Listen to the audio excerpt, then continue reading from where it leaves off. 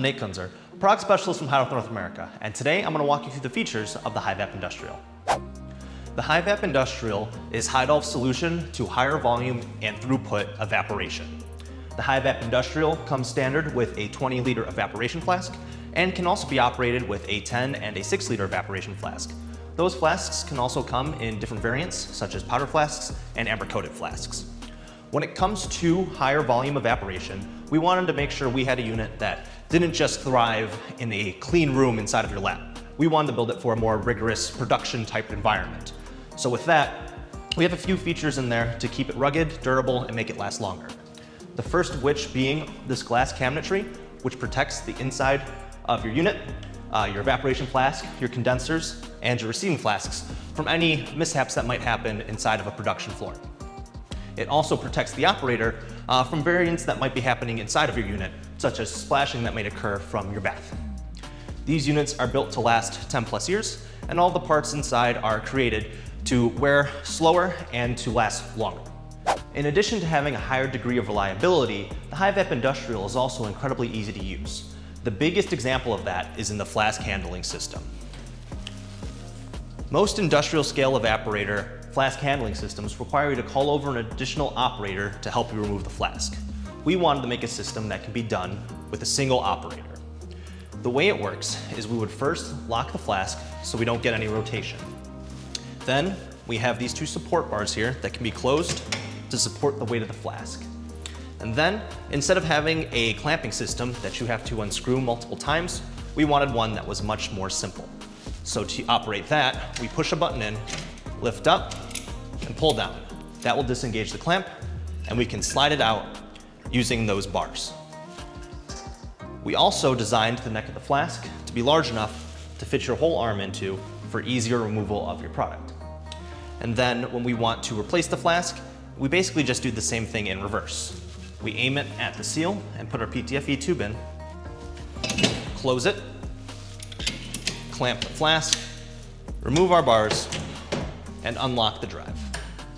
Another feature involved is a float switch inside of the bath. That detects the level inside of your bath to prevent spillage when we have the flask meet the bath, because your flask is going to displace some of that water in the bath. So while we're lifting up the bath and that float switch is detecting the level of the water, as it gets displaced by that flask, it'll stop your bath from going any higher once it reaches the maximum fill point. That way you don't have to worry about spilling. But it has a second feature, and that feature is to work with the automatic water refill of the unit. If you were to hook the unit up to plumbing inside of your lab, you can then have that bath constantly topped off, so you never have to worry about refilling it. This is both incredibly convenient, but also helps us reduce process times. It does this by adding small bits of water over time instead of a large amount at one time. The reason why that's important is because adding a large quantity of room temperature water might drop your bath temperature by a good 10 to 15 degrees. And in order to hit a stable evaporation again, we have to wait for the heating bath to bring the water back up to that temperature. When working with small dribbles of water in there, that bath temperature stays nice and constant, and so does our evaporation rate. Besides that, inside of our drive over the vapor tube, we also have a double-lipped PTFE vacuum seal. That is working in conjunction with an adapter that has FFKM O-rings. The PTFE and the FFKM are incredibly solvent resistant, meaning your vacuum seal will last a very long time without needing to be replaced, while still holding an incredibly tight vacuum. And that's thanks to the 2 points of contact on the vapor tube from that double-lipped seal. Moving over to the condenser side, there is a refill valve here that can be attached via this hose barb right here to any type of tubing that you prefer to use, whether it's PTFE or the vacuum tubing we supply, basically whatever is chemically compatible with your product. What's great about this valve is it means we can refill the evaporation flask without ever needing to break vacuum. And that's thanks to the internal vacuum of the unit pulling in solvent from the outside. And that's done via this valve right here. By loosening it, it breaks the seal, pulls product in, and then by closing it, we can pause that. This will let you get a few more runs out of your unit without having to shut it down, break vacuum, and remove your flask.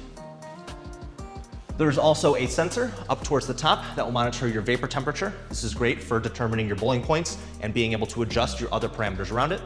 And that same sensor can be used for automated evaporation settings, just by moving it from the vapor temperature port down to the condenser port. And down here, in our englassed cabinetry, we have 2 receiving flasks, both of which are 10 liters. Now, the reason why we have 2 10-liter receiving flasks are, one, the obvious. It provides us an additional amount of solvent recovery space. We can fill it up to 20 liters. But what's also neat is we can use that to work in a continuous fashion as well. If we were to fill one receiving flask up, seal it off, and fill the other, that initially sealed receiving flask can then be drained before reconnecting it to the system.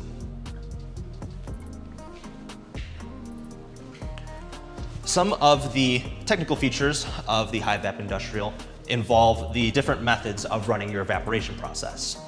There is an initial simple evaporation process where we can adjust our vacuum, our heating bath temperature, and our rotation speed, and do a very basic type of evaporation process.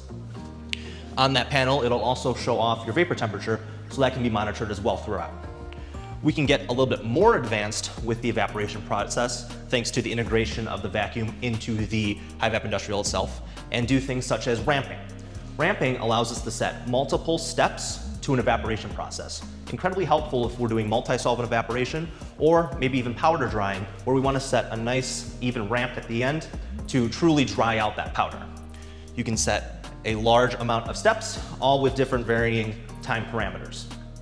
And we also have an automated evaporation feature called Dynamic Auto Accurate. That uses the same temperature sensor that we use for vapor temperature that will go inside of your condenser coils and basically wait there until a load is shown. While it's waiting, our vacuum level is dropping slowly over time until vapor is produced. That vapor then carries that heat load over the sensor, and it can tell that evaporation is occurring. Then it'll hold the vacuum there and basically continue the evaporation process until there's nothing left evaporating, where it will either shut down or keep searching for the next boiling point. The Hei-VAP Industrial also now comes with a data logging feature on all of the new Hei-VAP Industrials coming out, or via a software update. And lastly, I want to talk about the pieces of equipment that go with the Hei-VAP Industrial. The Rotovac 20 vacuum pump is a 2 millibar pump that allows us to get the absolute most out of our Hei-VAP Industrial via a large suction capacity. That way, we do not have to wait incredibly long times for our vacuum level to reach operation specs. It also has a secondary condenser on there. That secondary condenser comes out at the exhaust port of the vacuum. The reason it comes out at the exhaust is because now any solvent that may have made it through the vacuum pump is being condensed at atmospheric pressure as opposed to under vacuum, making it incredibly easy for a small condenser like that to crash out any solvent that made it through. And then lastly, we have our chiller, and that is a 5,000 watt chiller that runs incredibly efficiently to combat the heat that is coming off an evaporator of this size. We need that type of cooling capacity because of the amount of heat that comes off of a larger industrial scale evaporation. Thank you for watching this video on the Hei-VAP Industrial.